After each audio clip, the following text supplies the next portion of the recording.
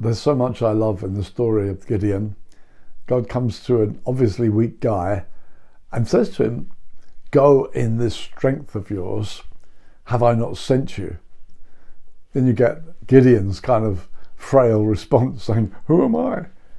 And of course the point isn't who he is, but the point is who is sending him. It's God calling and sending him. That makes him a very different kind of person.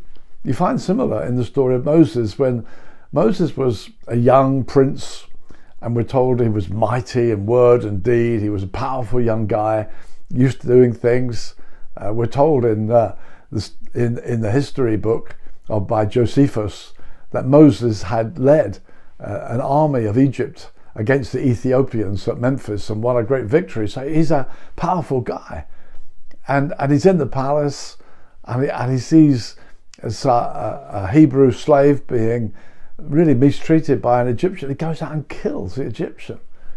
And then the next day he goes out seeing two Israelis fighting one another, and he bangs their heads together and says, "Hey, come on, you're brothers." And they turn on him.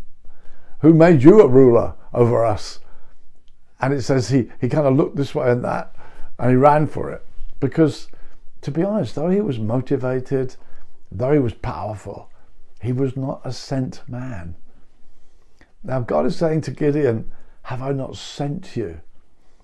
And he's weak. But Moses is strong. He's an action man. He's powerful, resourceful. But he's not sent. So when he hits a problem, all he can do is run away.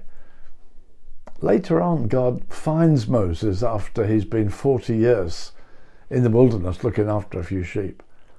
And he says this, "I have heard the cry of my people. I've seen their affliction. I have come down to deliver them. I send you." And Moses says, "Who am I?" God says, effectively, it doesn't matter who you are. It's the fact that I'm sending you that makes all the difference. It's the God who's behind us who makes us strong. God can choose the weak because all of his strength is perfected in our weakness. So wherever it is that God has sent you, see, if you're a believer and you've asked God to guide you, you've now become a teacher somewhere, or a nurse, or an insurance salesman, wherever we are in life, if we really feel, hey, I've gone through this to do this, I feel it's God's will, then we must see ourselves as being there as one of God's sent people. I'm here by God's appointment. And God has said, "I am with you."